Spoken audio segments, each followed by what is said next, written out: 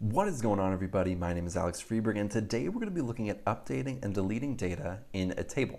Now, what's the difference between inserting data into a table and updating data? Insert into is going to create a new row in your table, while updating is going to alter a pre-existing row, while deleting is going to specify what rows you want to remove from your table. So let's get going with the updating. So down here, Holly Flax does not have an employee ID, age, or gender. Now we want to update this table to give her that information.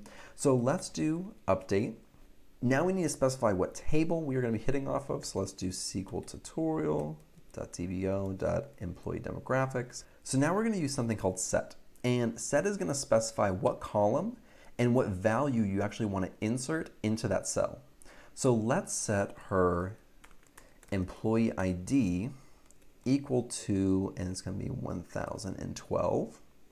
And we have to specify which one to do this to, because if we ran just this, it's going to set every single employee ID to 1012, because we haven't specified that we only want Holly Flax's row to be updated. So now we have to specify where first name is equal to Holly and last name is equal to Flax. So now let's run this and see what we get. So one row has been affected. Let's see what we got. And there we go. As you can see, the employee ID was updated exactly how we specified it right here. So we also want to update age and gender, and let's do that in the same query. So let's set the age equal to 31. And instead of using and, we actually need to use a comma. So let's say age equal to 31, comma, gender is going to be equal to female. And let's run this and see what we get. And there you go. Now let's look at our table.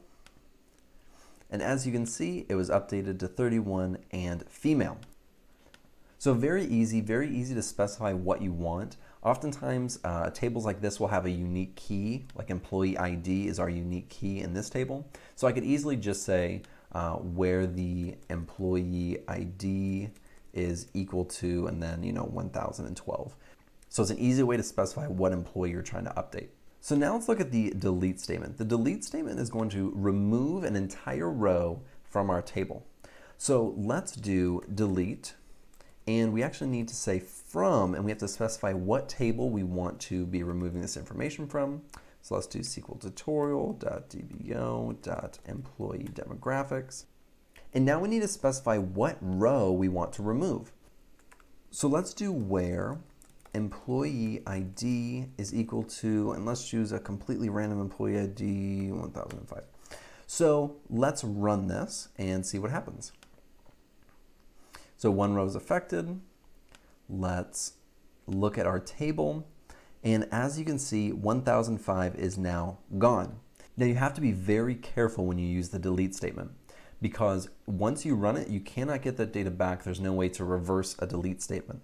So if I had gotten rid of this where statement and I ran this, it would delete everything from the entire table and you could not get that data back. So a little trick that I use before I actually run a delete statement is I make it a select statement, because you're going to select everything where the employee ID is equal to, let's just do 1004. And now when you run this, you are going to see exactly what you will be deleting. And now we know that Angela Martin, that entire row is going to be gone.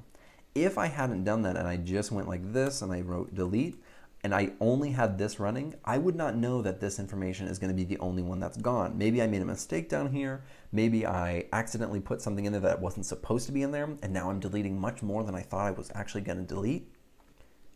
So using the select statement can be a very good safeguard against accidentally deleting data that you do not want to delete. So that is update and delete. Thank you guys so much for watching. I really appreciate it. If you like this video, be sure to subscribe below, and I'll see you in the next video.